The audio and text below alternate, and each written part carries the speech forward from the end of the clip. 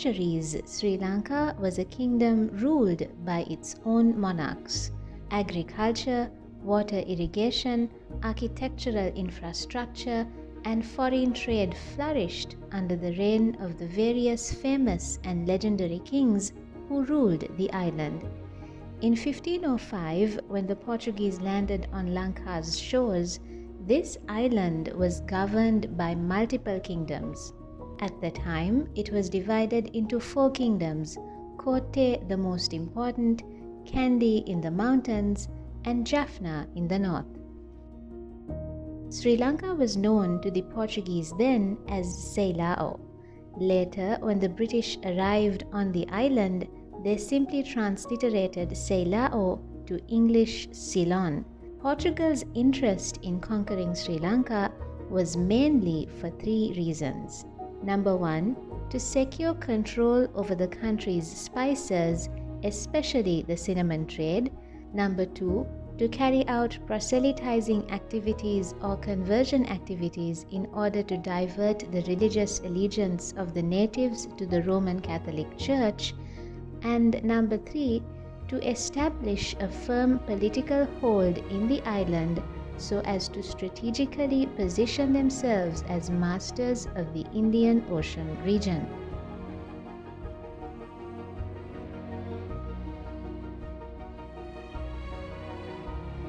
Before arriving in Sri Lanka, the Portuguese arrived in India. The Muslim traders and sailors, being well aware of regional issues, knew about the troubles the Indian people were facing as a result of the Portuguese having landed there. Due to their constant traveling from country to country for the purposes of trade, these Muslim traders knew about the atrocities committed by the Portuguese in India. The Portuguese soldiers upon arrival were declared to Dharma Parakramabahu, the king of Kotte, as a race of men exceedingly white and of comely withal. They don jackets and boots and hats of iron, rest not a minute in one place, but walk here and there. They eat hunks of stone and drink blood. They give 2 or 3 pieces of gold and silver for 1 fish or 1 lime. They have guns that make a noise like thunder and even louder, and a ball shot from one of them, after flying some leagues, will break a castle of marble and even of iron and burst upon the rock of Yugandhara. Needless to say, the contest between the Portuguese and the Moors was an unequal one. The Portuguese were trained and disciplined soldiers, conversant with methods of warfare. Described by Samuel Huntington as organized crime, their ships were heavily equipped with cannons and other war weapons unheard of by the peaceful and industrious Moor. When the Portuguese captain Lourenço de Almeida led the fleet of ships into Colombo in 1505, they witnessed a number of Muslim ships anchored in the harbor loading and unloading cargo. From that eventful day, Arab and Moorish predominance along the coasts of Ceylon was doomed forever.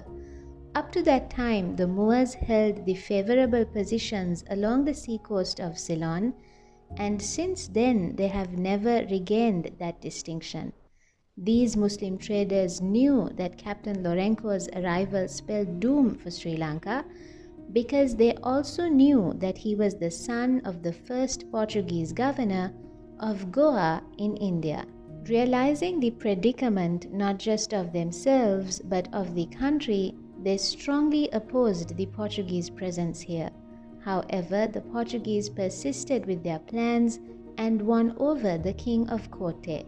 The Muslims appealed to the king not to let the Portuguese get a foothold in the island, which wise words have been captured for us by historian Paul E. Pires.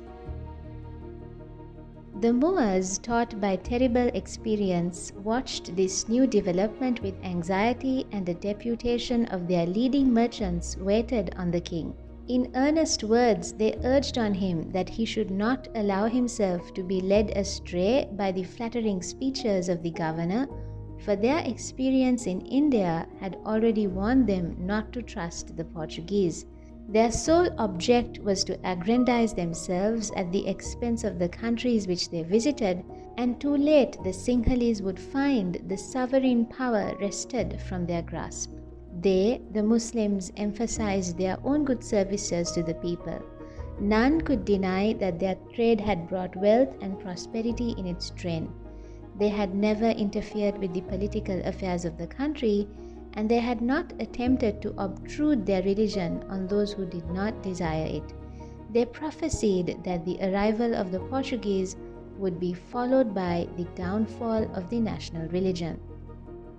From this we learn about the regard and reverence the Muslims had for the Sinhalese and for Buddhism. We learn how they wanted to ensure that Sri Lanka continued to remain a Buddhist nation and that no force overrides it as national religion. They formed a delegation and visited the king of Kotte and pleaded with him and warned him about the consequences Sri Lanka will face if the Portuguese were allowed to establish their presence here.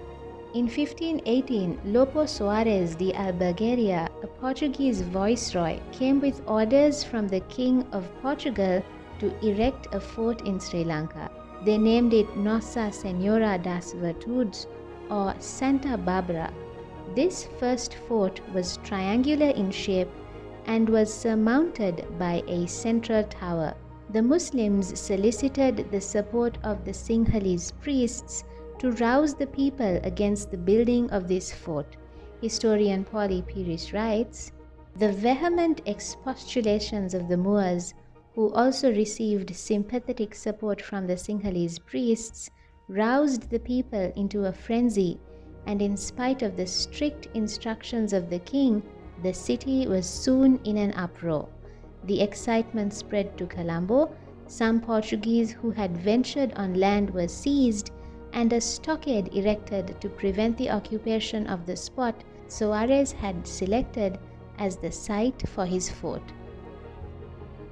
The Moors instigated the people and tried to prevent them from supplying provisions to the Portuguese. Firearms were supplied and the ships of the Portuguese were attacked, but the fort was erected in defiance of the Muslims and the Sri Lankan people. Dr. Lorna Devaraja writes, "The Muslims prevailed upon all sections of Sinhala society and did their utmost to prevent the construction. They warned the king of Kotte that his sovereignty would soon be diluted, for the sole objective of the Portuguese was territorial aggrandizement. They reminded the court and the nobility of their own good services to the country, of the wealth and prosperity they had brought it, and of their unswerving loyalty to the crown. The Sangha was forewarned of the potential threat to the national religion, for the extermination of other faiths was the foundation of Portuguese rule." Following the construction of this fort in Colombo, the Muslims and the Sinhalese united in calling for its deconstruction, and ultimately in 1524, resulting from the joint insistence of both communities, the Portuguese dismantled the fort.